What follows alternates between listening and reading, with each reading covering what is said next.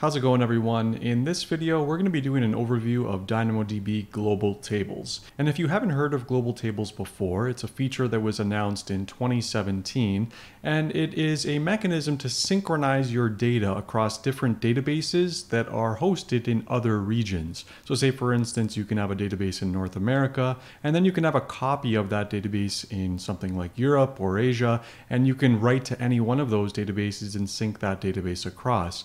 Now, why that's a useful feature, that's something that we're going to get into in this video.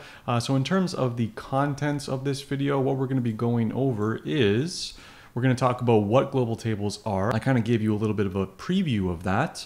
Then we're going to talk about how global tables work. Third, we're going to talk about some of the pitfalls or gotchas that you should be aware of if you're thinking about using global tables in your application. And then finally, I'm going to do a walkthrough in the AWS console where we're going to set up a global table and just play with the data a little bit, see how when you write to one, it gets synchronized to other tables. So first and foremost, what are global tables? So global tables are simply a collection of replica tables that are distributed across different regions in AWS. So what that means is that changes to one table are propagated into others seamlessly. And the mechanism that AWS uses to do this is something called DynamoDB streams. And DynamoDB streams allow you to hook in to receive change events that occur on a DynamoDB table. So whenever a change event occurs on one table, it'll listen to the stream and pipe that into the other tables that exist on the other regions. And if you'd like to learn more about what DynamoDB streams are and how they work exactly, I have a couple videos on that. I'll put that in the description section below. And third, it allows users to interact with the closest table for the best performance. So this is really the main use case that global tables solve. If you have different databases that exist in different geographic regions, we can set up our service such that the customer is always interacting with the database that is in closest proximity to them. And this is to ensure the best possible performance for our customers' requests. And finally, global tables are a fully managed solution. So all you really need to do to set up global tables is just click a few buttons in the DynamoDB console, and then from there you just sit back and watch it work. And I'm going to show you an example of exactly how this works during the walkthrough section later in this video. Now, in order to demonstrate how global tables work, I'd like to look at an example diagram that I pulled off of the AWS website. So what are we looking at here? So we're seeing the fact that we have globally dispersed users so that they can exist anywhere in the world. We have a global application in the middle here that can be used by any of our users, no matter where they live.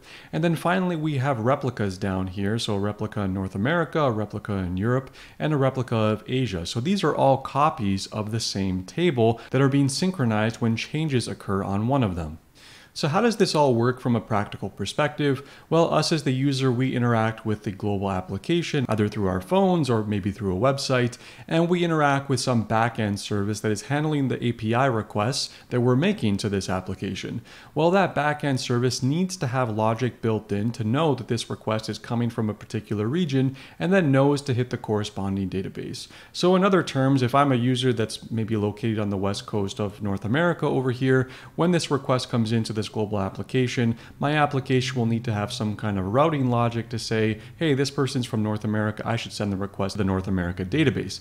That's really all it comes down to. Now, there's a couple great redundancy features that are built into global tables. So essentially it supports regional outages. So say, for instance, we have a regional outage and now North America is down. This database is no longer accessible. Like I said, we can have this kind of middleware here that decides which database to send it to. And since we know now that this application is down in North America, or this database is down rather, we can instead route our traffic to just Europe and Asia. So that's one of the cool features about this. Now, the neat thing about this as well is that when this comes back online, so when North America, I don't want to erase this here, but when it goes back online, all of the data that took place in the time during the outage will eventually be synchronized to the North America table. So it's a very, very useful feature because when this thing comes back online, it'll be primed and ready to go with all the changes that occurred on the other tables in your global table cluster. So that's a little bit about how it works. Now, in terms of pricing, I just kind of want to back up here and get all this junk off of the screen for you. Now, in terms of pricing, you're going to essentially have three different tables that exist, right? So instead of just paying for one table as you normally would, if you're using DynamoDB, you're going to have to pay 3 times the cost because the data is going to be synchronized over all of the other databases. So definitely you'll have to pay for the write throughput that's going to be kind of replicated across these other tables. Now, the read costs are going to be dependent on your access pattern. So, if you use Asia a lot, then you're going to have a lot of read costs there. If you don't use it very much, then you'll have very low. So it really depends on your usage patterns in terms of the read. But like I said, the write capacity is going to be pretty much 1-to-1 on all the different databases, assuming they stay in consistent state at all times. So that's a little bit about how global tables work on the back end. And like I said before, they utilize DynamoDB streams in order to make this happen. Now, from the usability perspective, like if I'm a developer now, how do I kind of interact with these tables separately? Well, it's very, very easy. You just point your query to whatever table that you want to. There's no real special logic that you need to do to say this is a global table query. All of these tables exist independently. So from the application layer, you just interact with whichever one is closest to you, and you rely on the fully managed nature of this solution to synchronize that data across to the other databases in the other regions. So that's how DynamoDB Global Tables work. Let's move on now to the next section and talk about some of the pitfalls or gotchas that you should be aware of if you are using global tables. So the first one that I was kind of alluding to before was that you need to have business logic to detect and respond to regional outages. So as I mentioned, if North America went out in that example, you need to have logic that says, hey, North America is down. I need to start redirecting these requests to Europe or Asia. It would be really nice if this was automatically built in, but at the current point in time, this isn't a case that is automatically detected and handled by the global tables feature. Now, second, there are some nasty race conditions that can occur due to the nature of global tables. So what we're saying here is we have concurrent update race conditions that can cause stale data, and the mechanism that it uses to resolve these conditions is last writer wins. So let's just go back really quick to this diagram and kind of demonstrate what this actually means. So say, for instance, we have a user that writes some record into DynamoDB in North America. Now, we know that this data is eventually going to be replicated over to the Asia cluster. So say, for instance, we are performing an update on record 1 in North America. That's the primary key.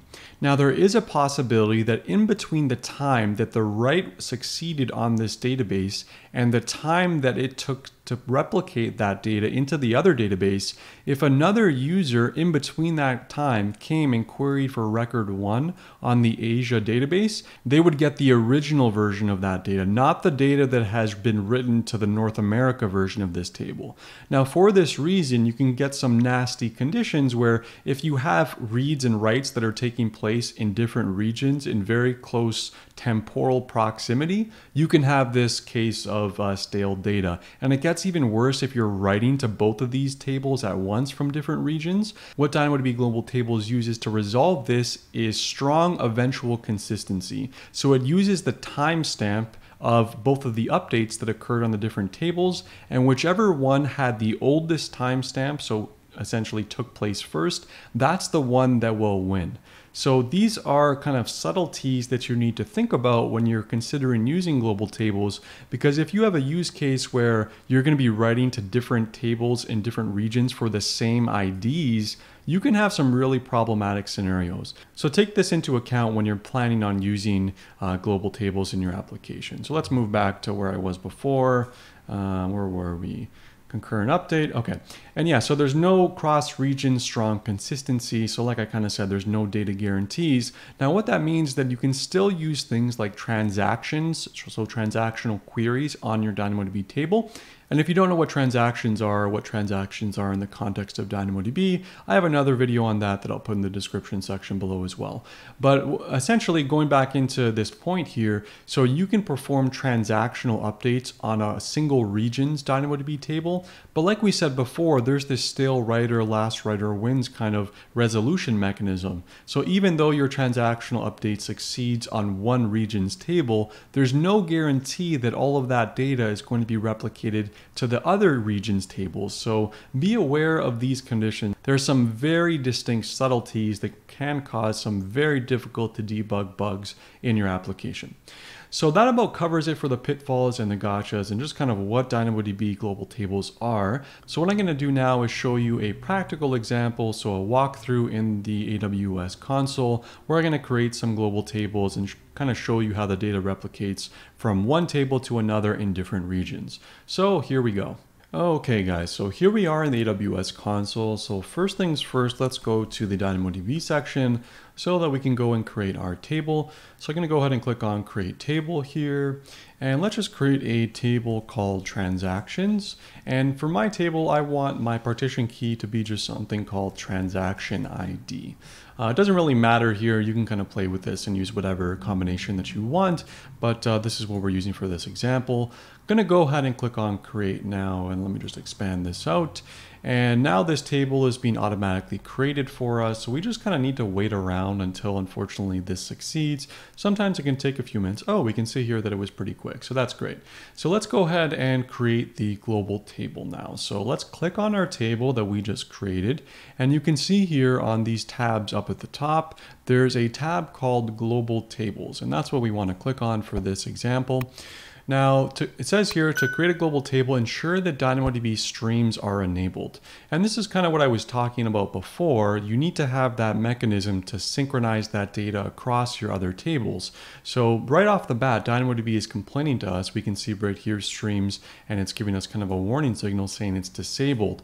So we need to do that first, or else this isn't going to work. So I'm going to go ahead and click on this button here that says enable streams, and it just gives us one option. So new and old images, we're going to click on enable. And you can see the rotating spinner here. Sometimes this does take a little bit of time on its own, but there's a couple other things that we need to do prior to getting this set up correctly.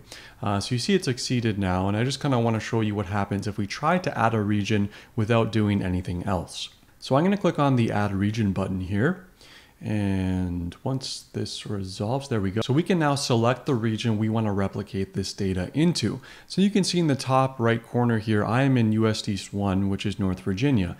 So let's say I want to replicate this into EU West 1, which is Ireland.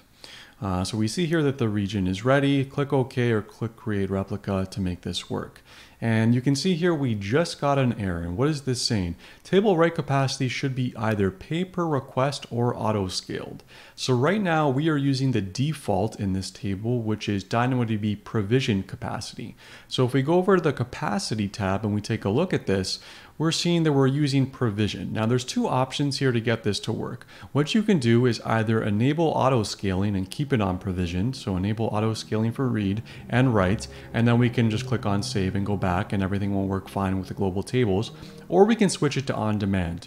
And this is just giving us a little bit of a warning here, but on demand essentially means that whatever demand that you're placing on your DynamoDB cluster, all the capacity that's required for that is going to be automatically provisioned for you. Now there are pros and cons of using either of these from an availability perspective to prevent throttling and such. And I have a whole video on this, the difference between the two and when you would use one or the other.